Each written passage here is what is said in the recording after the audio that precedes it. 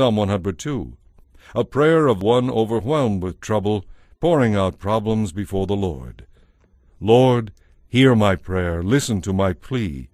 Don't turn away from me in my time of distress.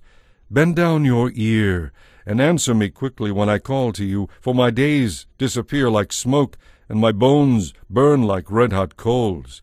My heart is sick, withered like grass, and I have lost my appetite. Because of my groaning I am reduced to skin and bones. I am like an owl in the desert, like a lonely owl in a far-off wilderness. I lie awake, lonely as a solitary bird on the roof.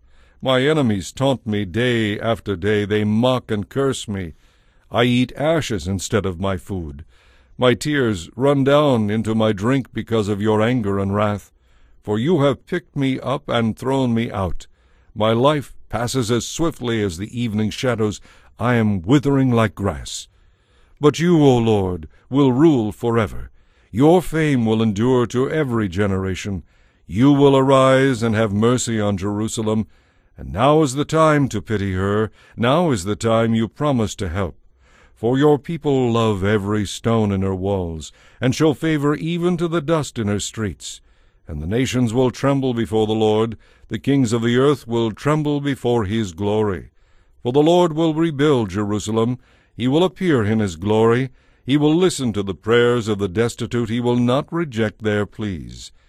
Let this be recorded for future generations, so that a nation yet to be created will praise the Lord. Tell them the Lord looked down from his heavenly sanctuary. He looked to the earth from heaven to hear the groans of the prisoners, to release those condemned to die.